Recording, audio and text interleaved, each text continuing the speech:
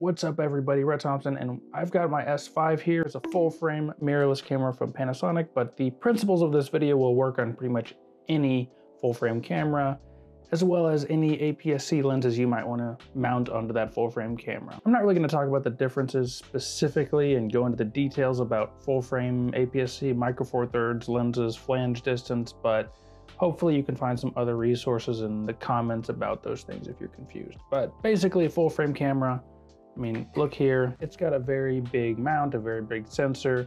It's a full frame camera. It's got 4 times the area of micro four thirds.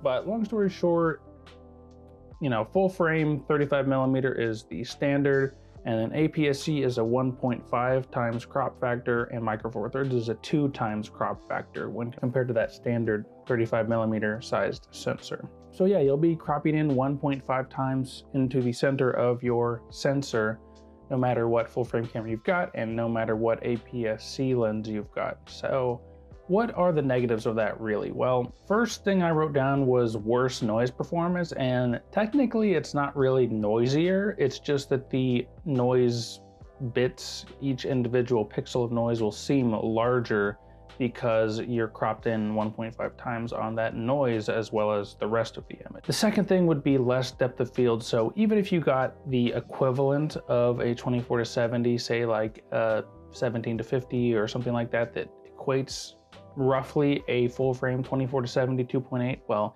if two lenses are 2.8 on full frame versus APS-C, well, you're not going to get as much depth of field and, you know, separation with equivalent lenses. Another thing would be less megapixels for photos, but you're going to be down to just 10 or a little bit over 10 megapixels off of this 24 megapixel sensor in total. So yeah, that's going to be a lot less resolution for photos, although video should be mostly unaffected. Also, when it comes to adapting APS-C lenses onto those cameras, well, most APS-C lenses are sort of in the budget world. It's a budget format, at least in the prosumer world. And there's very few really high quality APS-C lenses to adapt in the first place. Usually they're lenses you've kept around for a long time, with a few exceptions like the Sigma 18-35, 5100, and maybe a couple more from other manufacturers. I mean, even things like the Sigma 18-35, which does come out to about 2.4, so a little bit faster, a little bit more depth of field even after the crop factor. You're also, in adapting anyway, not going to get very good autofocus or other camera corrections and controls when dealing with an APS-C lens. And even Sigma's 18-35 and the other good lenses, when compared to full frame standard 24-70s and 70-200s, they don't really stack up.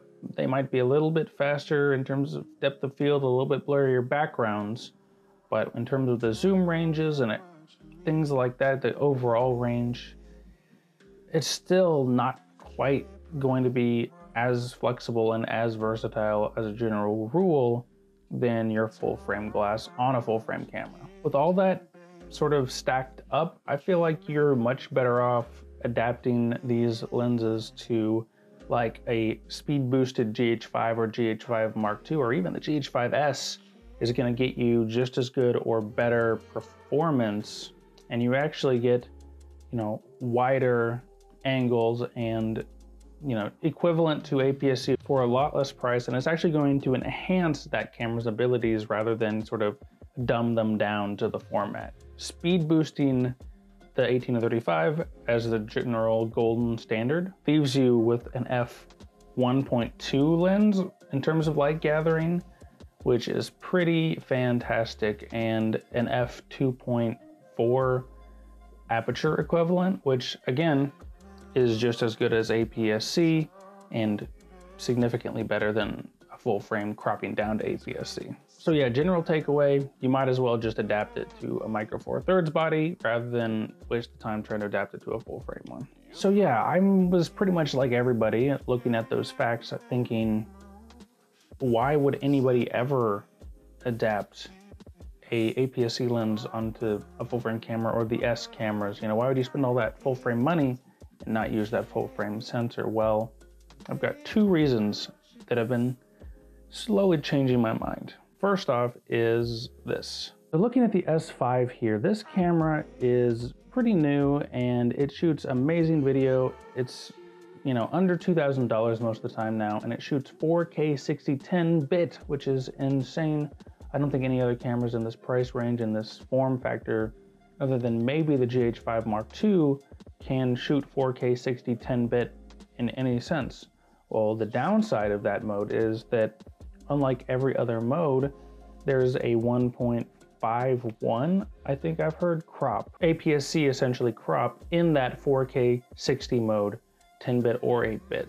So to get around that, I mean, think about a 1.5 times crop on your widest angle lens. You know, my 20 millimeter just turned into a 30 millimeter.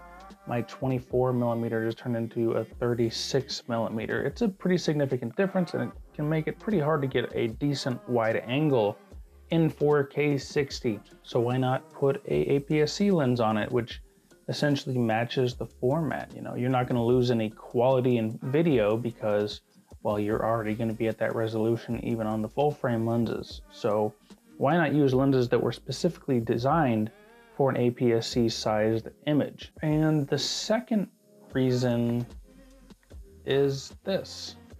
You know, I shot a wedding a few weeks ago, Indian wedding, a lot going on, and I had to shoot 4K 60.